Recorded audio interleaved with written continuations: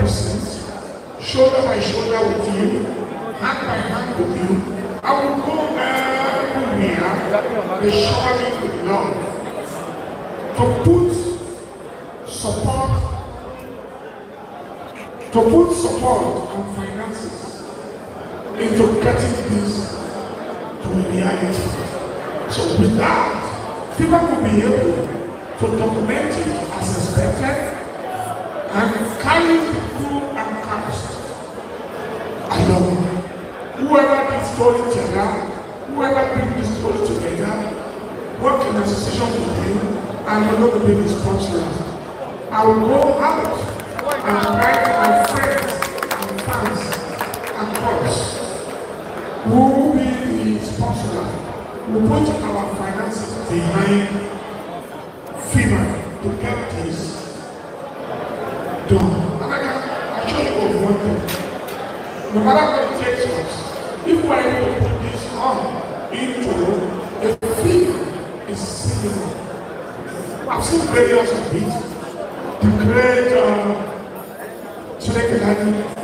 and just done something on Ayinla. I'm talking of something in that video. I will show support by myself on behalf of my friends. I will show support and I will cry to my fans who have shown me love for the last 15 years to come to take the support also. I might not be able to share it by myself. You don't go public and to see it on the process. Something that we enjoy that, you can do it. But I tell you, I'm with you 100%. And that we can do. Within now the month of July, it was so serious. I'm getting ready by my next birthday when I'm 66. So I'll be launching it out as a full-fledged movie. We can do it. A full-fledged film. We can do it. If you are a wonderful friend, I will be coming out for Eiders.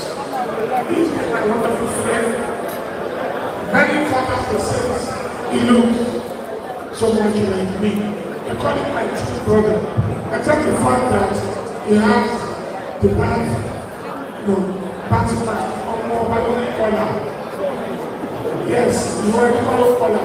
No matter how you try to taste it, but I can tell you, inside of him, he is my cup of coffee. So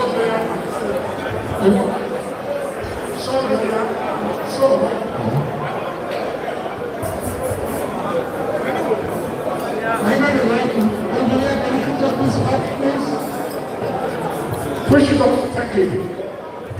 No matter how people see, no matter how has been part of me for ages. The whole lot of them, that one of my months in America, in that film too. I was together with Ogboninun and the other ones. Like that one as a United Protector. And they told me, go and face music. And I did. I'm honored today. I'm honored. I'm not put my money. I'll put my money. I get over here.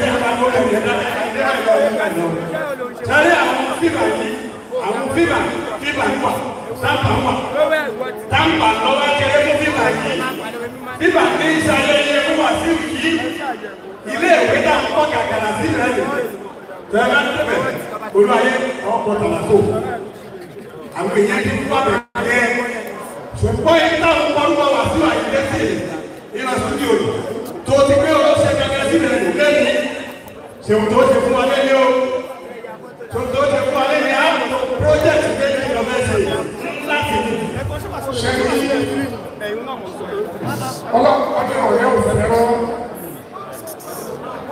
àwọn òfin tó jẹ àwọn ẹ̀dá èèyàn adápàdé àwọn alóògbé báyìí oríṣiríṣi nǹkan la máa ń sọ àgbà gbogbo irọ́ tó wà lórí wa a sọ gbogbo ọ̀rọ̀ tó wà létí wa káàkiri òtọ́ sílẹ̀ wọ́n ní gbogbo ẹ̀rọ tó bá ṣe káàkiri Don't you feel my take initiative? You will be sorry. I'm not telling you to hear. Fever. Tabawa fi oju. Tafi gba oṣù. Tafi oṣù. Tafi gba ojú.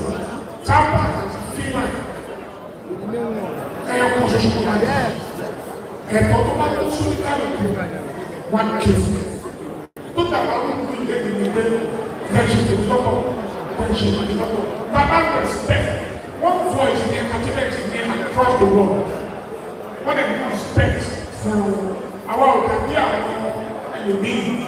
I can tell you that our career and you mean. I hope that there was something and they respect our. So for me to say female, I can tell you Desmond is very disciplined. Desmond, very disciplined. When you see someone that is disciplined, you will give honor and respect to who is due. They don't talk about fever as they talk about tamper and football. Don't worry, I will not so well to one. People will pay for it. And you will get a new fresh air. Fever will walk.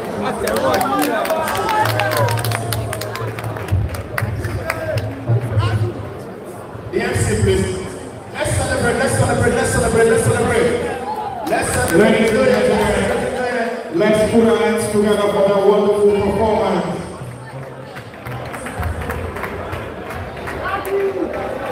Simon. At this point,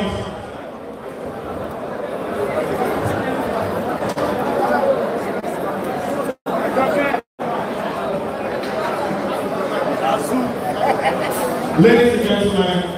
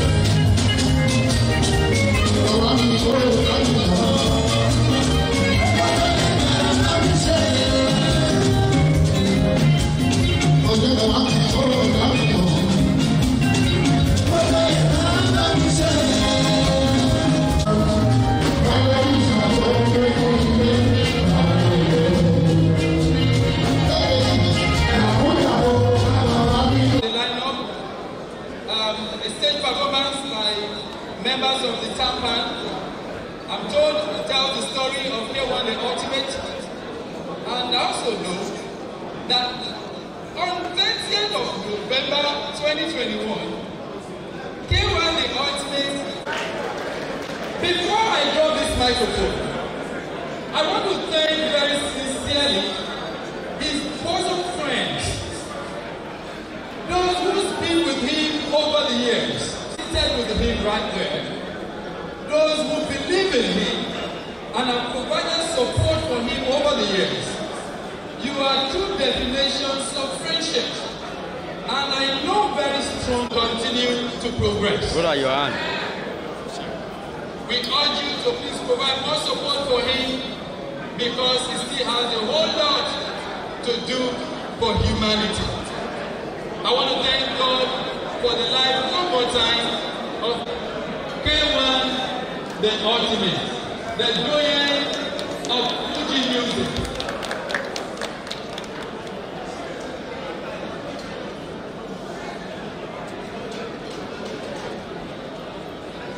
And life is very quick at the Jobi, the first public relations officer who just joined us. Ladies and gentlemen,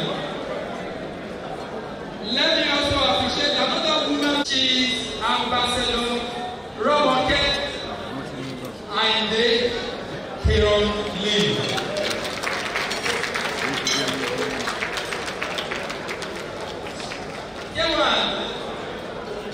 She also did this stage. So those of you who actually provided us support for this event, we appreciate you. And as we continue to progress in this event, let me assure you that we have a lot to drink, we have a lot to eat, we have opportunities to learn together. A round of applause for the National President of FIBAN, Comrade Desmond Nwachukwu.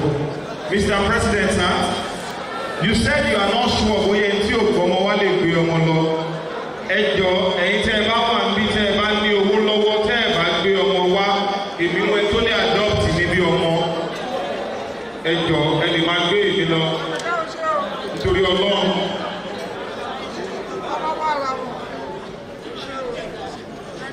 Ladies and gentlemen,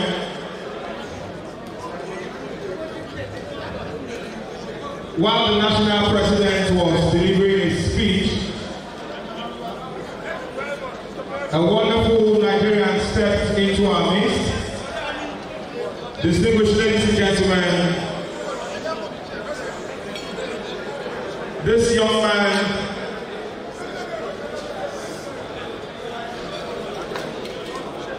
is a very active policeman. He has once served as the